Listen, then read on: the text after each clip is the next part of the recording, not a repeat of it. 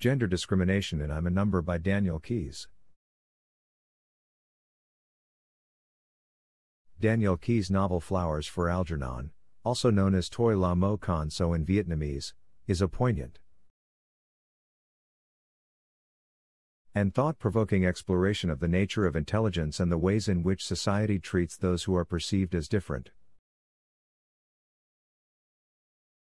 One of the key themes of the novel is gender discrimination, and the ways in which women are treated differently from men in both personal and professional settings. In this essay, we will examine the theme of gender discrimination in Flowers for Algernon, and explore the ways in which this theme is intertwined with the novel's exploration of the human condition. The novel is narrated by Charlie Gordon, a man with an intellectual disability who has chosen to participate in an experimental procedure that promises to increase his intelligence. As his intelligence increases, Charlie becomes acutely aware of the ways in which he has been treated differently from others. He begins to notice the ways in which women, in particular, are treated differently from men. Throughout the novel, Charlie confronts this discrimination head-on, and the theme of gender discrimination becomes a powerful force in the narrative. One of the key ways in which gender discrimination is explored in the novel is through the character of Alice Kinnean, Charlie's teacher and later his love interest. Alice is a highly intelligent woman who has dedicated her life to teaching individuals with intellectual disabilities. Despite her intelligence and expertise, Alice is often dismissed or ignored by her male colleagues, who view her as inferior due to her gender. Charlie, who has grown to love and respect Alice, is acutely aware of this discrimination, and he becomes a powerful advocate for her rights and her abilities. Another important way in which gender discrimination is explored in the novel is through the character of Faye Lillman, a woman who becomes involved with Charlie after he undergoes the experimental procedure.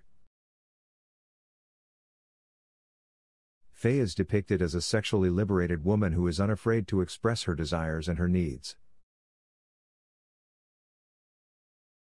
However, she is also depicted as being treated poorly by men, who view her as little more than a sexual object.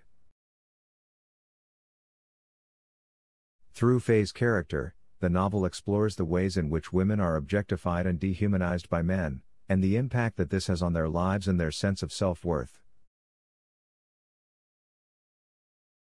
The theme of gender discrimination is also closely tied to the novel's exploration of the human condition.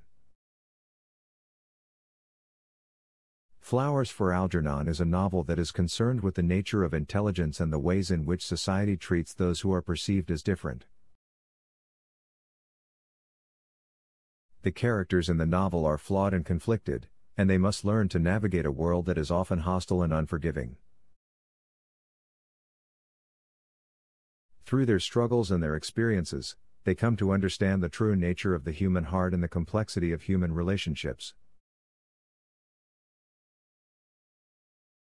Another important aspect of gender discrimination in Flowers for Algernon is the way it affects Charlie's relationship with his mother. Charlie's mother is depicted as a woman who is trapped in a difficult and abusive marriage, and who is forced to rely on her son for emotional support and companionship. However, despite her dependence on Charlie, she is also dismissive of his intellectual disability and sees him as a burden. This attitude reflects the societal norms of the time, which often viewed individuals with disabilities as inferior and unworthy of respect. Charlie's relationship with his mother highlights the ways in which gender discrimination can be internalized and perpetuated even within families. Charlie's mother, who is herself a victim of discrimination and abuse, is unable to see beyond her own limitations and prejudices. and she unwittingly reinforces the discriminatory attitudes that she has been subjected to throughout her life. The theme of gender discrimination in Flowers for Algernon is also closely tied to the novel's exploration of power and control. The characters in the novel are often in positions